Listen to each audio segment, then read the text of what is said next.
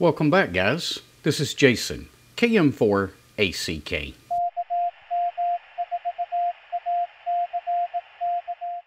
Last weekend, I went out portable and set up for the JS8 Call QSO party that happens each month.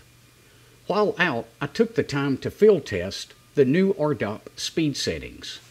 If you didn't see the video on how to speed up your ARDOP connections, I'll leave a link to that right up at the top.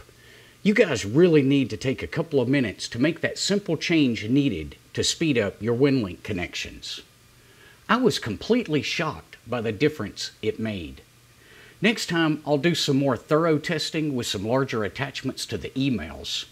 In the clip you're about to see, the email wasn't even large enough for the connection to reach top speed.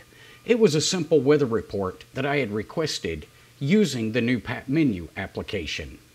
Still, this was one of the fastest connections I have witnessed since moving to the Pi and using PAT WinLink. It will be interesting to measure the actual throughput of an ARDOP connection after making the change to speed things up. Let me go ahead and apologize for the shaky video coming up. I really wasn't planning on filming this when I headed out.